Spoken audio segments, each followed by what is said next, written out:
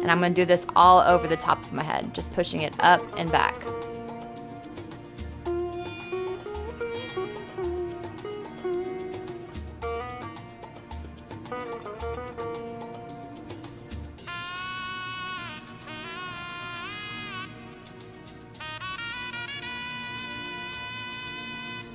And the size brush that we're using, as you see, it is a 390. It's a medium size round brush.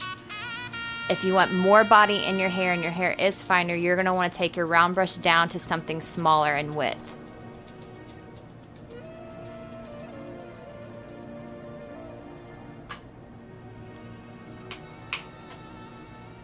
And as you see, as I lay my hair down, it has that nice body right at the root area, and that's what you want.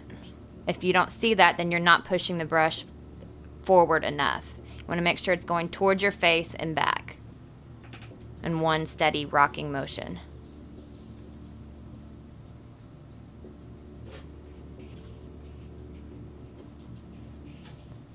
Putting the heat on the root area and then following up to the ends.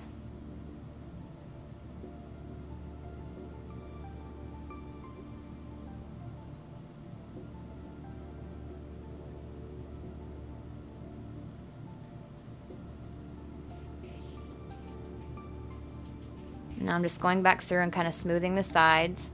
I'm going back to the top.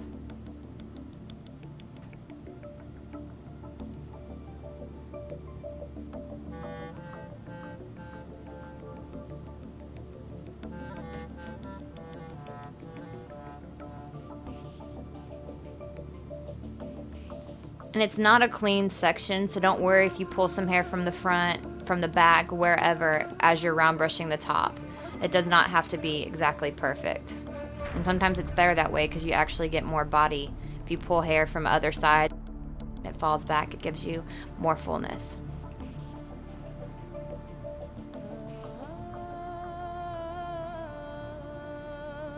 Now I'm just going back through with my fingers and just making sure everything's dry.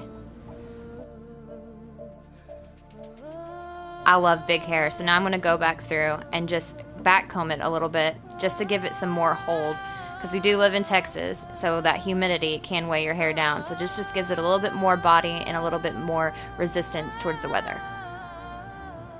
And I'm just really going off the part of my hair and just teasing it just around the crown area. That way it's not too much, and I'm even going towards the front just a little bit, just to give it that lift around my face.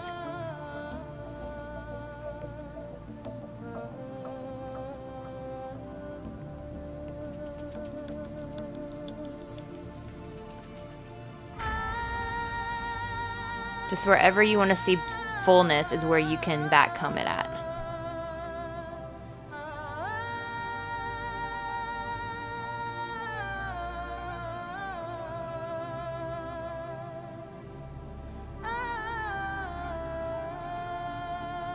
Now, after that, people are like, well, why would you flat iron your hair after you just round brushed it? Well, the reason why I do that is because I still want to have the body in my hair, but I just don't want it completely round brushed around my face where it looks too round. I want to have a more sleeker look around my face and my fringe area, so that's why I flat iron it, just to give it a little bit more of an edge.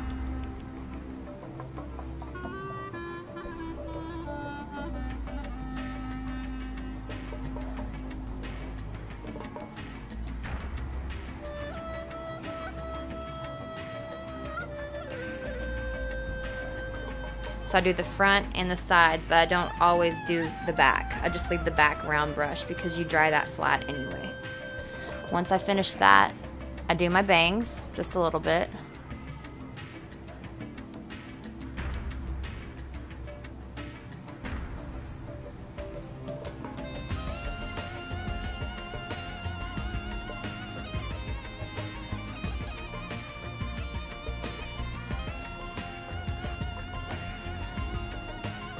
Teasing the back and the sides.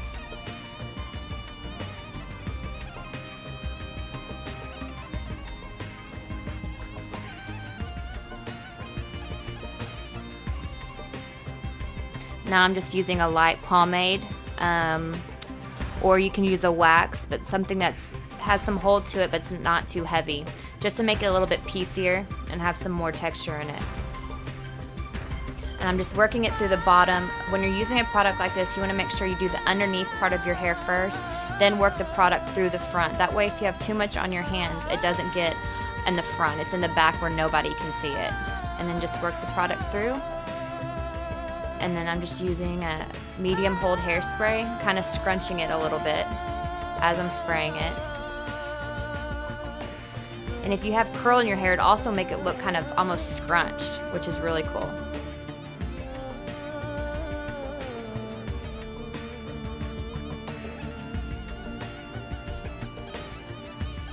It's big, sexy hair for sure.